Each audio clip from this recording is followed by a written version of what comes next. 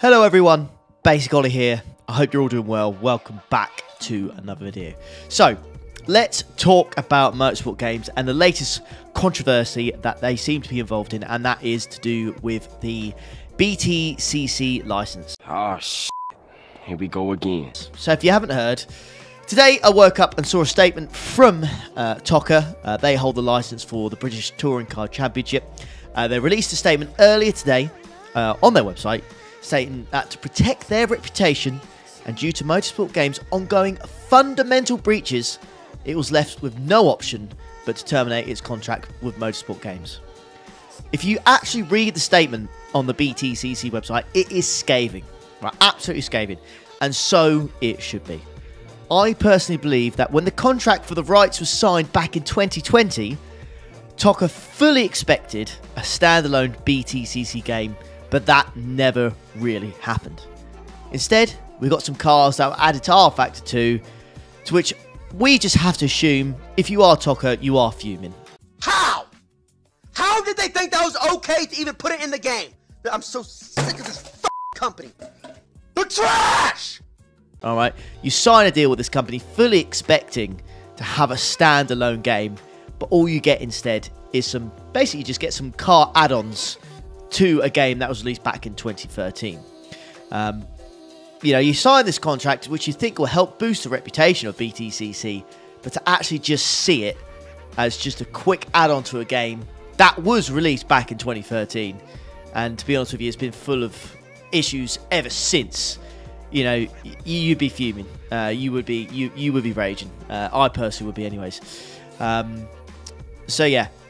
What's also awkward as well at the moment is that if you actually go and load up rFactor 2, by the way, the cars, the BTCC cars, are still the first thing that appears when you load the game up. And another thing as well, if you currently go into rFactor 2 and go onto the store, you can still buy the BTCC DLC. Now, that's when I checked it this morning. That may have changed since this video has been released. But as of right now, of me doing this for this video, you can still buy the DLC. Now, I don't know if this is going to stay. I don't know if you could just buy the DLC and then it will just never be updated. You've got the cars that are there right now. But if they sign, you know, a contract with another company or game and they make the cars, then, you know, that's absolutely fine. I don't know if it would just be a case of the current cars that are on rFactor 2, they will just stay the way they are. They just won't get updated. More than likely, I probably think that will be the case. But yeah, at this moment in time, you can still buy the DLC on rFactor 2. So with all that being said, can you really be annoyed at TOCA? Can you really be angry or upset with them for pulling on the contract? No, I don't think you can be, let's be frank. I think this should be a lesson to all motorsport franchises that wish to work with this company, i.e. Motorsport Games. Time and time again, this company has shown that it cannot be trusted with the licenses it holds. I mean, it's clear to see. Previous experience shows just how badly things go when this company gets these exclusive licenses and what they do with them and the games they make. I don't think we really need to talk too much about NASCAR Ignition game, do we? I mean, that's been covered so much and it's so poor. It's just beyond words, to be honest with you. And yeah, the less said about that, better. But of course, they also do hold the license for IndyCar as well. Well, who knows when the hell that's going to be coming out, to be honest with you. That, funnily enough, was actually originally announced in 2021. That's when Motorsport Games got exclusive rights for IndyCar, and therefore the Indy 500 on iRacing was no more. And that was a very sad day for us iRacers, because Indy 500 on iRacing, I only ever got to do it once as a special event, and I absolutely loved it. It was fantastic. It's a brilliant event to do. I don't touch IndyCar apart from that one special event a year, but when I did, it was great fun, and I think everyone on iRacing service just loved it as well, and I think we were truly... I was going to say, many people would have been heartbroken with it. I guess I wasn't heartbroken, but I was absolutely gutted it was gone, because I only done it once, and it was truly brilliant. So I suppose I'm just grateful that I managed to get one attempt in, I guess. And yeah, that was sad to see, because it was incredibly popular on the service. And yeah, just seeing it go, that was a real kick in the old plums, that's for sure. That's for sure. But who knows? Maybe when this IndyCar game comes out, it might be worth it. Well, foolishly, I used to believe that. But again, well, the initial release date of 2023 was announced. It was 2 years ago, and that's already been delayed by another year.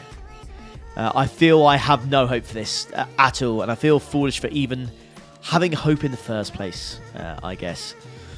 Well, what about Le Mans then? What about Le Mans? They've got license for that as well, don't they? And they seem to be pretty... It seems to be pretty successful, doesn't it? Every year when they host a virtual Le Mans. And if you look at the viewing figures, you'd be right to think that. I mean, every time we look at the virtual Le Mans, for however long it's been around now, 3 or 4 years, viewing-wise, the numbers are great. And they put a lot of effort into it, and you can really tell the broadcast is really, really good. And it's got people from all around the world taking part in it, real-life racing drivers, esports teams, some of the biggest content creators in the world. But being honest with you, that's pretty much where it stops. If you've ever watched one of these events, it is absolutely full of horrific server crashes, and every single person that is normally in the event is complaining. They always seem to have these red flag scenarios where the server's crashed or it can't handle the rain, so you know the server crashes again, or it gets attacked, DDoSed. Everything you can think of, it seems to happen when this event is broadcasted once a year. I think every year we look forward to it, and every year we're kind of just disappointed because the show they put on, the effort, the money that is pumped into it is quite extraordinary. I don't know of another virtual event as such where so much money and effort and just the production value is so high. It's just let down every time. I think it was this year where we had Max Verstappen, if you remember his famous rant about it, and how he said, you know, him and his team would practice for 6+ months for this event, and then yeah, they would just, you know, through no fault of their own, just be out of the race for either a server crash or something. And it's amazingly bad luck. Well, this is just incompetence. They can't even like control their own game. And this is already the 3rd time this happens to me now, that I get kicked off the game while doing this race. So it's also the last time I'm ever participating. Yeah, he says he's never coming back. He's never coming back, and he's been doing it for quite a few years now, for virtual Le Mans. So yeah, that was scathing as well. So once again, another example of motorsport games having one of these licenses and just doing not a good enough job with it. Not a good enough job at all. Did a horrific job with BTCC. Didn't release a game, just made it as DLC on R-Factor 2, which I have to assume was not very, very popular at all. And IndyCar, we've got absolutely no clue what's really going to happen to that. It says 2024, and I think if you look up the actual stuff that's coming out for the game, it is the most basic of modes, like a championship mode and a few other things. Really, really basic stuff. So again, a huge letdown. And then the virtual Le Mans, which again, iRacing lost the license for, so you can't even do your own Lemons 24. Well, iRacing can't. It's not allowed to. It's not allowed to host a special event at that track for 24 hours or whatnot. Even if you have R-Factor 2, it's been well covered that you can't actually host your own 24 hours of Le Mans on that game. You are not allowed to do it, which is quite hilarious, I have to say. Again, just goes to show that whoever this Motorsport Games, whoever they're talking to, I don't know how they can just look at all this evidence and just... Well, clearly they're just not looking at it, are they? I think they're just seeing the dollar signs, and that's pretty much it, to be honest with you. But yeah, it's a real shame. It's a real shame. So yeah, what should TOCA do with BTCC now? What should they do with the license? Should they be looking to give it to someone else? Should they be looking to make their game themselves? Should they be maybe to look at other sims like iRacing? Maybe even look at Gran Turismo or Forza Motorsport? Or should they just lay low and see what happens in the next few years, you know, with the experience they've had with motorsport games? So they just kind of just want to leave it now, just concentrate on the actual racing and think about maybe personally reaching out to another company to make a game a few years down the line.